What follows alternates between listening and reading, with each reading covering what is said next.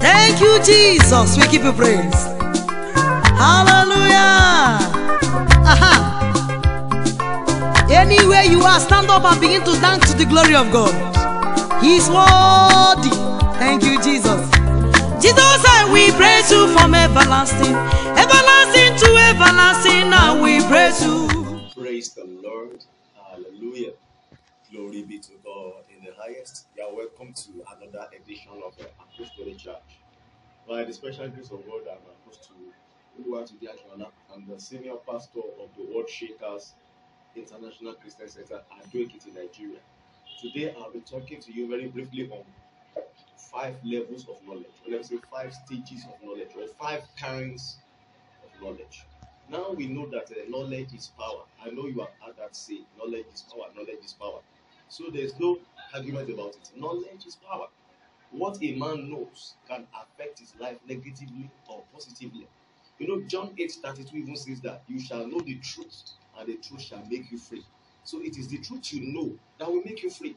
The Bible didn't say the truth shall make you free. No, the Bible says you shall know the truth, and the truth shall make you free. So it is the knowledge of the truth that actually sets free, not the truth. So people say, the truth has set free. It's not the truth that sets free. It's the knowledge of the truth that sets free. So it is the knowledge that has value to the truth. That means truth that is not known is a truth that will do no one any good. But truth that is known is a truth that can bring freedom, that can bring healing, that can bring deliverance, that can bring blessings. So that shows the importance of knowledge. Now, however, there are 5 types of knowledge, or 5 levels of knowledge. So we will now know the best that you can rely on as a child of God if you want to make progress in these last days. Number 1 knowledge is what I call information. Information. That means what people tell you. So you can have knowledge based on information. People can tell you things. You will say, I know this. How did you know? It was Lagbaja that told me. How did you know? It was Henry, Tom that told me. So you can know something by what people tell you. In fact, most of the knowledge that we have today is as a result of information that we received, either from people, from materials, from educational texts, so many things. So most knowledge is derivable from information. But the danger or the shortcoming of knowledge by information is that you can be misinformed. People can misinform you, so you can't really base your knowledge of something on information, because people can give you a wrong information, people can give you an incomplete information, people can give you a false information. So don't base your knowledge on information, because there are times that information is not correct. Then number 2, observation. You can know something by observing. When you take a good look at a person or situation or a place, you can be able to deduce 1 or 2 things from what you have observed.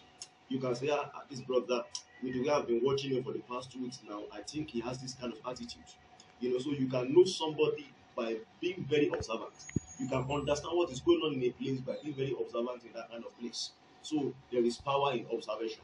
But the truth is, there are times that we might not observe correctly, because you might assume that I've noticed this about this person, then I believe this person is like that. And you may be wrong, because your observation may be wrong. So there are times that observations may be wrong. So there are wrong observations. So you can't simply base your knowledge on observation.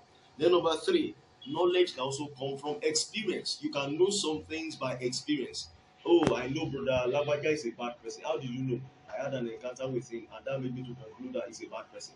So from experience with people, or experience in places, or experience in situations and circumstances, you can derive knowledge.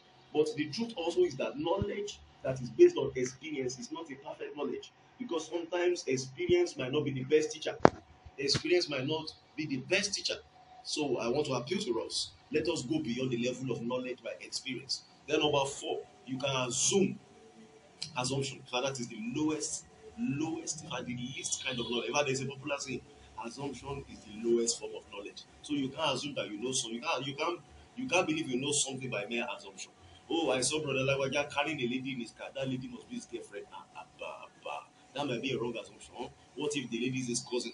What if the lady is his younger sister? So you don't just say you know something by assumption, because assumption may be wrong. So knowledge that is derived from assumption is a knowledge that is built on a faulty foundation. Now, the last kind of knowledge, or the last level of knowledge, which is the most reliable, is revelation, divine revelation. Knowledge can come by revelation. Look at what Jesus told Peter in Matthew chapter 16.